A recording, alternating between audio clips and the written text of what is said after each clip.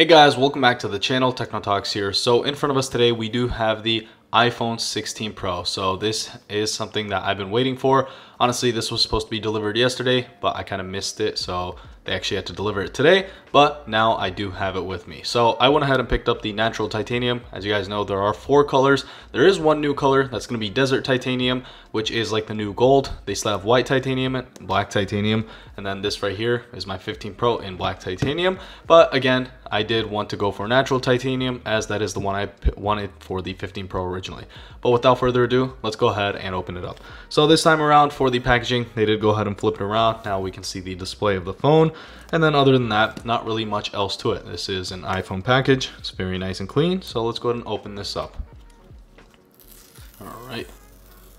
It's going to be the first tab.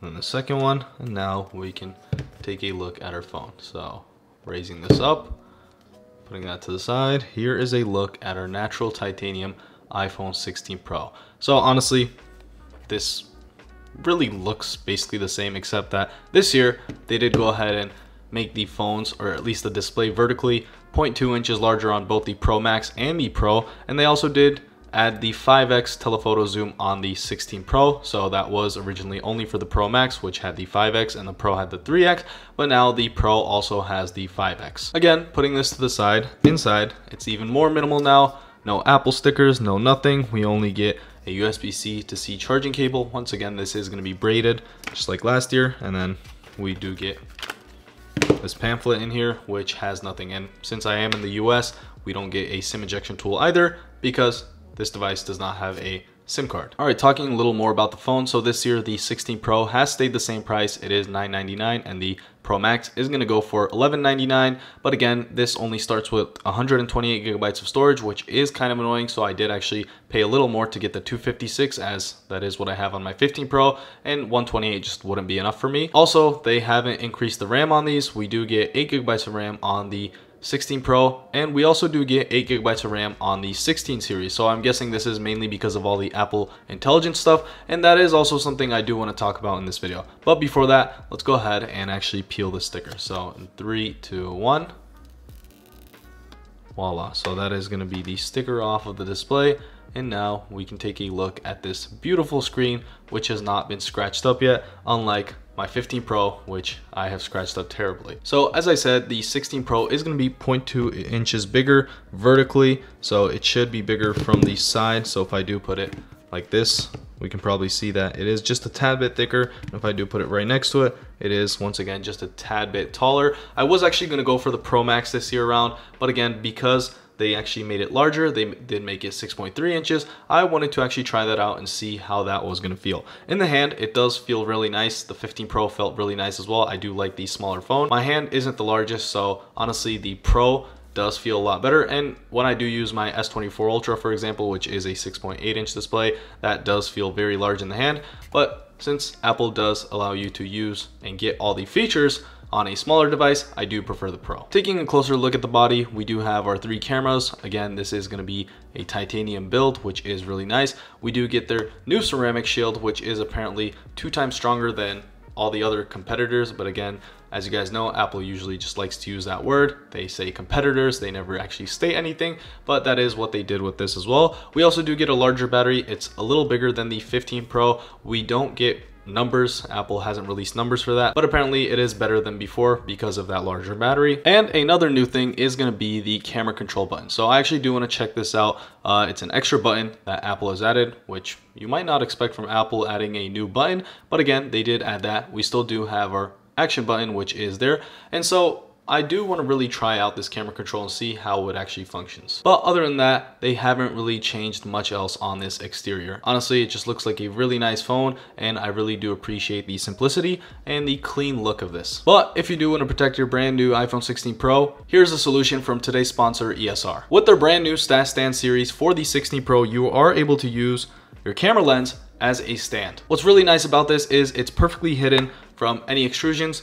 you don't have an extra stand on your phone, and you still do get to use your MagSafe perfectly without any issues. Also, they do have multiple models, so if you don't really like this hybrid one, which is a clear case, you can also go for their more protective case, or you can also go for this soft case, which is made of silicone, and it does feel very nice and premium. And once again, all of these cases do have their stand functionality, which is super nice in my opinion. And don't worry, they haven't forgotten about the camera button. They do have a perfect cutout for that camera button, so when you do want to take a quick photo, you're still going to be able to access it while protecting your brand new iPhone 16 Pro. Up front, these cases do provide a very nice lip that goes around the display, so when you do drop it on its face, that should be perfectly fine. But for the extra protection, they have something for that as well. Opening it back up and pulling away the plastic film, we now have a perfectly installed screen protector for our iPhone 16 Pro. Now with their case and screen protector, you won't have to worry about dropping or scratching up your brand new iPhone 16 Pro. And so if you do want to check these products out, there will be a link in the description. Now that we've checked out the exterior of our device, let's actually go ahead and set this device up. All I'm gonna do is actually go ahead and continue on the pop-up on my 15 Pro, and everything should actually set itself up. All right, using my 15 Pro to go ahead and scan this. That's all we have to do, and it should do it all by itself. All right, so going through the setup process was pretty easy. I really didn't do anything. I just connected it to my 15 Pro, and I just had to agree to a couple of things. But now we do have this camera control process on our setup because of the new camera control button. So let's go and click continue. Again, that is going to be our camera control button. Click camera control to open camera app, then click again to use camera control as shutter. All right, so here is our iPhone 16 Pro. It's finally set up, and it's actually been a day since that last clip right there where I was actually going through the camera button. However, that is because I did really want to use this and see what's really changed so I can actually talk about it a little. So first of all, I did notice that the 6.3 inch is honestly the perfect size. For me, the 6.3 inch display, the 0.2 inches has mattered a lot. It feels a lot better in the hand. It's because it's a tad bit wider, a tad bit taller. The screen is just a tad bit larger, but again, just because of that and the smaller bezels, the screen just looks perfect. It looks the correct size for me, and honestly, I don't really think I do really want a Pro Max anymore just because of those 0.2 inches. So honestly, that has been great. Outside, this morning I was out a little bit. The screen is perfectly bright. I'm able to see everything. It was a sunny morning, no issues there. Cameras are really good. So especially the ultra wide, we now have 42 megapixels for the ultra wide camera. So it's very high quality. It's basically the same as your wide angle camera, which is also 42 megapixels. And then we do have our 12 megapixel telephoto camera. As for the video recording, I didn't really get to check it out yet. I did mainly take some photos, but let's go ahead and actually quickly hop into our camera app. So all we have to do is press that button, and now our camera app has launched. And then once you do launch the app, you can either click to take a photo. You can also hold down and zoom. So you're able to use the camera control. I'm not pushing down, I'm just placing my finger on there. It feels my finger, I guess, and then you're able to do it. And then I believe a double tap, you can switch between your exposure, depth, styles, tone, once again, your cameras, your zoom. Let's go ahead and go into our exposure. And now we can change our exposure settings. So it's a neat trick. I don't know if it's really going to change much for a lot of people. I do think most people won't really care that much. Maybe the zoom, that might be something, let's say you're holding it sideways like this, using it in the horizontal landscape mode. But again, I don't really think it's too big of an advantage. However, photos do look really nice. I'm pretty sure someone will find something to do with that.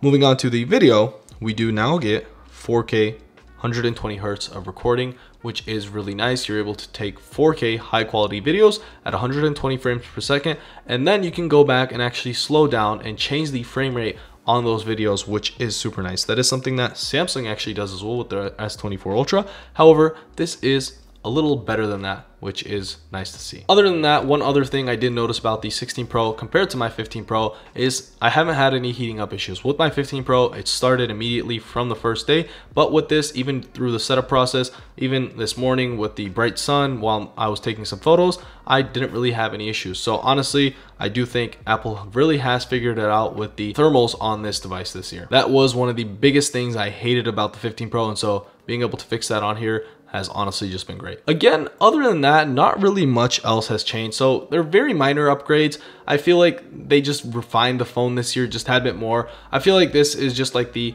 15 Pro S that we would get before, like the 6, 6S. So I feel like this is like an S series. It's like a half-year upgrade to the phone, maybe, you know, refining it a little. I feel like that's more of what this is, especially because of all the intelligence stuff they're pushing out, the AI stuff they're pushing out. Even though we don't get that right now, we still do have iOS 18 and not 18.1, which actually brings the Apple intelligence. So that's kind of been a bummer. Google did this as well this year with their Pixel 9 Pro or their 9 series. They actually don't have Android 15 on there. They still have Android 14. Before, most of you probably know, whenever the phone released, we would get the new update. But now, with this generation of phones, that hasn't been the case. I hope Samsung doesn't do this, but again, I do feel like in the end, they're going to start doing this, pushing out the AI features a little more. They're not bad, but again, I don't think that should be the main focus point for these devices. I feel like they need to refine a couple more things, maybe get some better cameras, better display, and I don't know, better battery life. You can always change these things, always make these better.